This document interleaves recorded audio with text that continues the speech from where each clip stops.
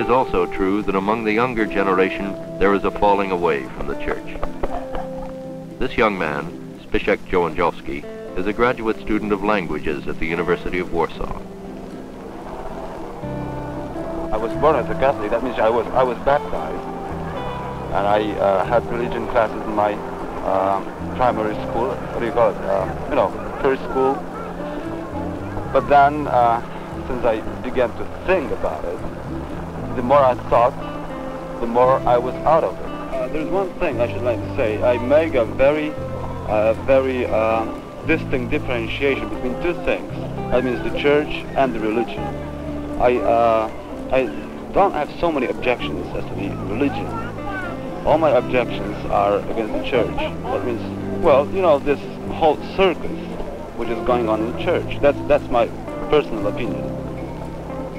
As much as I know, this is quite a common feeling about it, especially among young people here. I have so many activities. That means, studying, working. Then again, I have my jazz activity, which takes quite a lot of time. I'm just trying to live my life in a best possible way. That means, what is the best possible way now again? I don't know.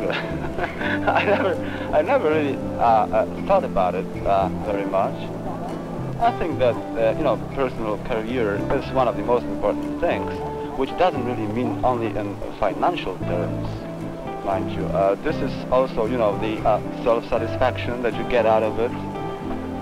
Just, kind of work that makes you feel happy, and at the same time you can earn your money on it to make your living.